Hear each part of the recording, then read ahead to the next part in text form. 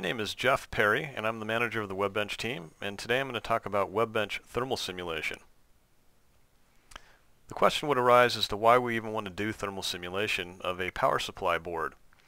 Well, first of all, we want to identify problems on the board having to do with temperature, which is obviously a problem with power supplies. And one of the things that thermal simulation will bring you that is not accounted for in Theta JA is coheating of parts that are close together on the board. And with a power supply board, oftentimes you want to have a FET very close to a diode or an IC that has an integrated FET. And so the simulator will tell you about coheating of parts that are next to each other. The next thing that a simulator will bring is the ability to try different solutions to thermal problems. So you can do things like change copper thickness, change your airflow, change ambient temperature, and modulate the voltage and current being supplied to the board to change the power dissipation. And then lastly, a simulator will allow you to visualize the results across the board. And so in the WEBENCH WebTHERM Thermal Simulator, we give you a color temperature plot across the board with adjustable scaling so you can see where the hot spots are and really zero in on the problems.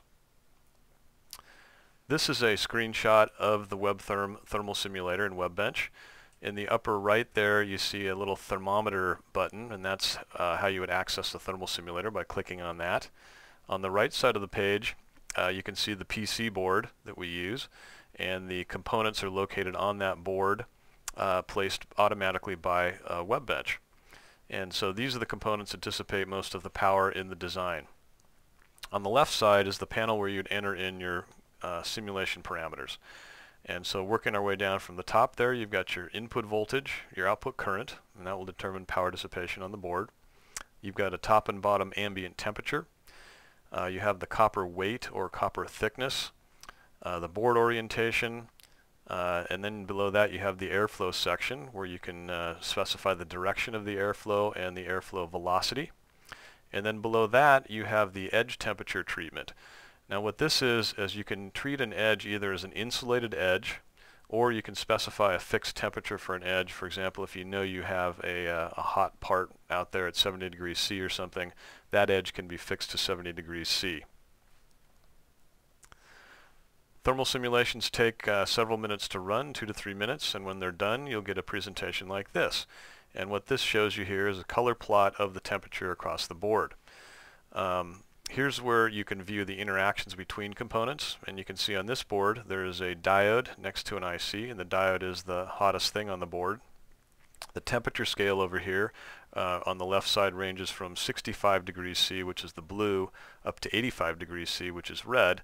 And there's also a table in the upper right where the temperatures of each component are listed. So you can see there that the diode, which is the D1 component, is 84 degrees C, and the IC, which has the integrated FET, is 78 degrees C.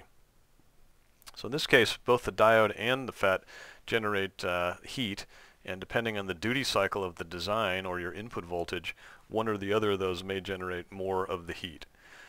Lastly, if you look at the board itself, you can see we show both the top side and the bottom side of this two-layer board, including thermal vias. Here's an example of a design that has 14 to 22 volts input, 3.3 volts output at 6 amps. This is a LM3150 FET with or FET controller that has 2 external FETs. And you can see here on the left side a simulation was run using half-ounce copper, which is very thin copper, and in this case the low side FET was 117 degrees C. Now we ran the same simulation using thick copper at 4 ounces, and that low side FET temperature dropped all the way down to 68 degrees C. And so, you know, this is one of the things that allows you to visualize how to correct design problems. So to summarize, WEBENCH thermal simulation allows you to identify and solve thermal issues, including the coheating of adjacent parts. It gives you different ways to solve thermal problems, either with heat sinks, fans, copper area, or thickness. It gives you a color temperature plot across the PC board and lets you visualize the results, and in general saves you a lot of time in your design. Thanks for joining us today. I encourage you to try WEBENCH tools yourself at webench.ti.com.